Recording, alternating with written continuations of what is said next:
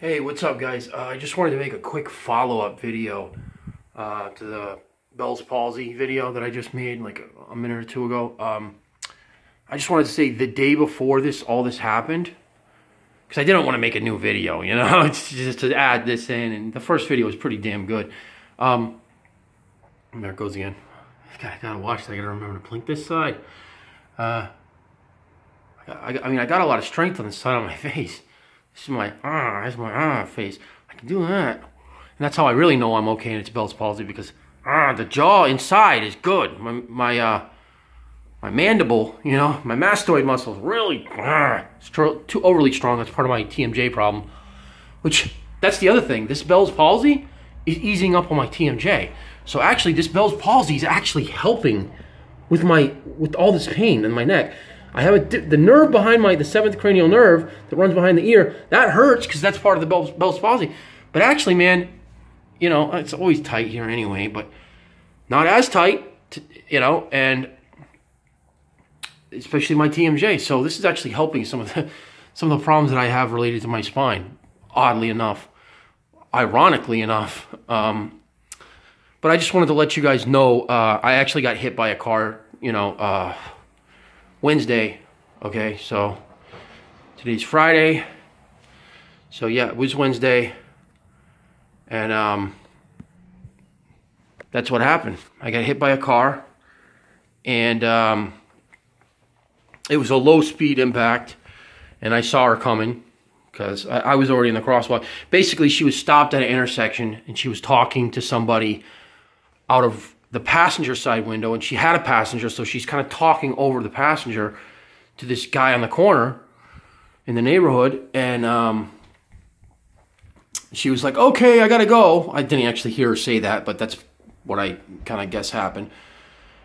And without looking, she just turns into the intersection. She just turns. I'm going straight across the crosswalk. Now, when I first saw her, she was stopped at the stop sign, but I saw she was talking to the guy, and I just gave her, because she was at the stop sign first, I gave her a moment to proceed.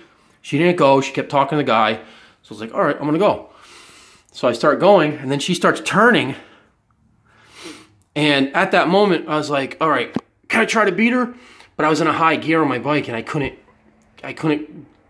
you know, beat her. I couldn't get to the sidewalk fast enough, and she just kept coming.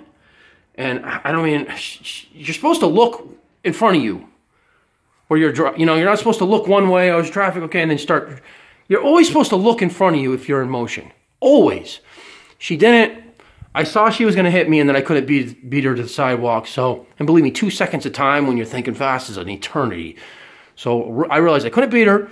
Saw she was coming, and when she was about 3 feet away from me, I was like, I'm jumping on her hood. I'm just going to jump on her hood. I'm not going to be nice. I'm not going to be courteous. I'm not going to be, hey. I'm going to be like, nope, you're going to hit me. I'm jumping on your hood. And that's what I did. And that's how I avoided injury, because she would have taken my legs out. But I was able to jump on her hood. But because I have neck issues already, you know, being a stuntman isn't really my my ideal job. So I thought maybe I'd hurt my neck. I was transported to Charlton by rescue.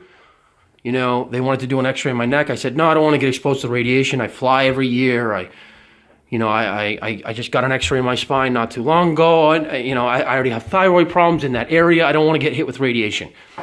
You know, I don't want to end up getting thyroid cancer because I'm already kind of, you know, vulnerable to that. And so I told them, no x-ray. I don't care how it makes me look on a lawsuit because I know my neck's fine. I'll take a CAT scan. Well, we don't really want to do a CAT scan. We can't order an MRI. You have to get that from your doctor. So the next day yesterday I went to my doctor, said, can you order an MRI, which I have today. But of course, yesterday I had the CAT scan because of this whole Bell's palsy thing. So maybe I don't need to get the MRI today. I'm going to go find out right now. But that's what happened. I got hit by a car, low speed. I mean, I'm not going to say 0 to 5 miles. Obviously, with 0, she wasn't moving. But, you know, I'm going to say 3 to 5 miles an hour, you know. But she pretty much pulled through. She would have hit me, had I not jumped on her hood, she would have hit me with about 8 feet worth of force. So that's not a lot, you know.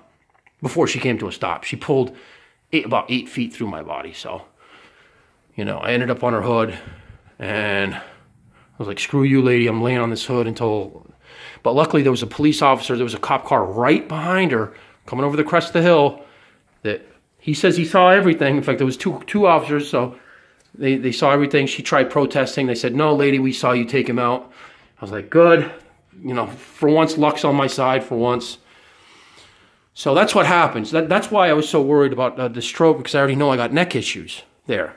And I know the dangers of the condition I have and how, you know, it's rough on the arteries, especially getting neck adjustments, just all kinds of stuff I used to do, you know, as far as neck exercises, boxing, crazy shit. So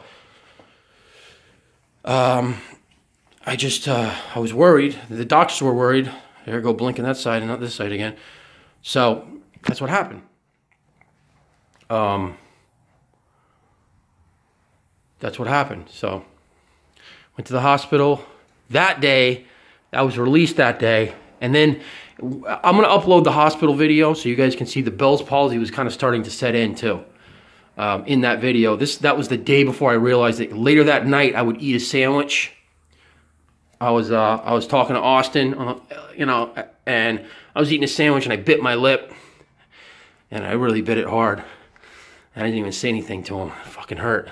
See, anytime I say ow, he's like, oh, you're a hypochondriac. So I bit my lip and I was like, yeah, he was just talking, telling me something. I was like, okay. Yeah. Went to bed, and then the next morning, I was like, what the fuck is going on? What is this? Oh my God. You know? And then I was like trying to whistle. Couldn't do that. You guys already know. So anyway, figured out pretty quickly something was wrong with my face. Keep picking my nose on camera. I don't care, man. All right, guys. I'm just going to try to enjoy life from now on and be a happier person and continue to be a happy person. Not just today, because it happened. This really was a moment for me. When I was in the hospital and I thought I was dying, I realized, wow, I thought I wanted to die. It was a total turnaround. It was like when you think you know yourself and then you realize you don't. And I'm not ready to leave this world yet. I'm young and I still got things I want to do. And, you know, mostly I've been in a depression the last couple of years, like I said, because of my pain. And I was thinking I don't want to live. And I was making, you know, thoughts really are, when you're younger, you can have negative thoughts and you're so healthy and vibrant. The negative thoughts don't hold you down as much. So I never took negative thoughts seriously. Anytime somebody was saying negative thoughts, I'm like, yeah, you're a pseudo-psychiatrist. I know, buddy. But now, I really realize I can't anymore. I just can't. I have to cool it down. I know it's part of my personality. I'm always on. I'm always engaged. I'm always plugged in. But I need to cool it down.